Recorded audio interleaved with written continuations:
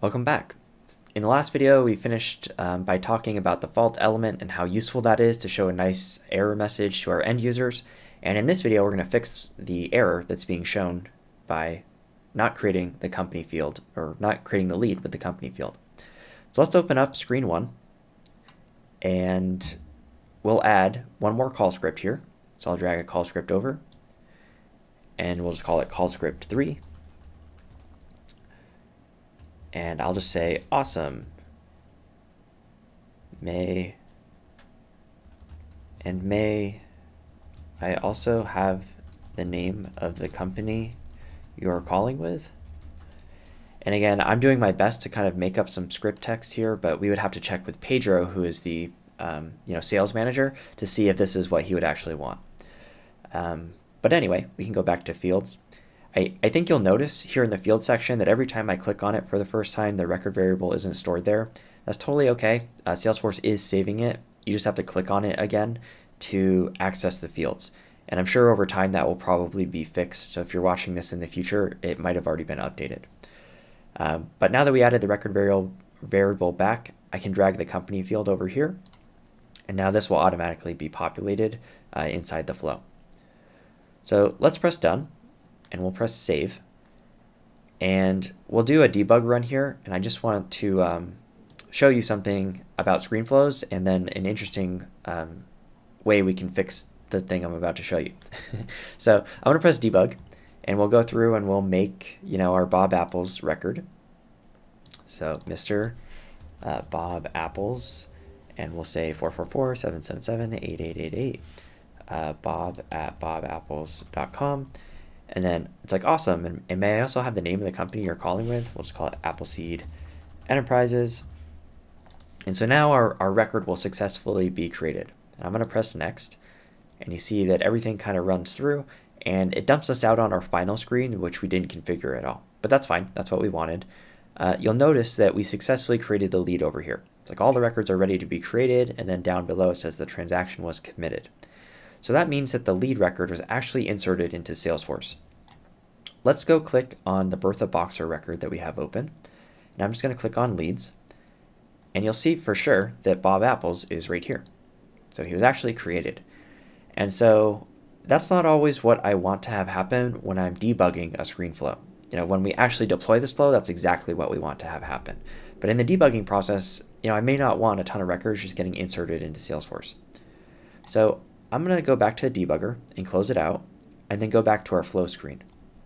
And I want to introduce to you a new element called the rollback records. And as you might expect, this element will roll back any record that's about to be created or updated in Salesforce. So I'm going to highlight the connecting line between the create lead and the final screen. I'm going to press delete, and then I'm going to drag a rollback records to the canvas, and we'll just call it rollback lead. And I'm going to press done. And then I'm going to connect the create records to the rollback records. And so it's important to understand we're only going to be doing this while we're debugging the flow, because when we actually deploy the flow, we don't need this rollback records here. So this element is useful for debugging, and I'm going to press save.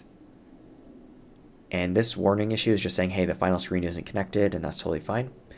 And we'll press debug. And so once again, I'm going to try to create a lead record. We'll call it Mr. We'll do Bob Apples again. Bob Apples, 777-888-4444. Say bob@bobapples.com. And then the company, again, we'll just do Appleseed Enterprises. And now, when I press next, you see everything goes through. But instead of being inserted into Salesforce, at the very bottom, instead of seeing the phrase transaction committed, we now see rollback records. It says the pending record changes in the current transaction are rolled back and not saved to the database. And so that's really helpful when we're debugging. If you're ever working with a screen flow and you don't want it to be inserting records into Salesforce, you can always connect a rollback records next to your create element. And if you stack, like, let's say you have 5 create elements in a row, you can just put a rollback records at the end, and all 5 of them will automatically roll back. So I'm going to close this, and this is helpful for debugging. The other thing I want to mention about it is that you can connect fault elements to this. So the same way that we connected a fault element to this error screen, we could also, in other flow scenarios, we probably wouldn't do it here, but you could say, hey, Flow Builder, if you have an error somewhere with any of the create or update or get records that I'm doing, just roll everything back. And that's a really good way to have safety built into your flow. It's called error handling, where in case one thing in the flow fails, everything gets rolled back. And so we'll get more experience with that throughout the course, but I at least wanted to show you the rollback records now, tell you that it's helpful to debug screen flows with, and let you know that you can connect fault elements to it while the fault element is still kind of fresh in your mind. So that was helpful. That's a good explanation of rollback records. And I think we'll just end the video there, keep it focused on one topic, and in the next video we'll create a second screen to collect some of the other information we need about the lead.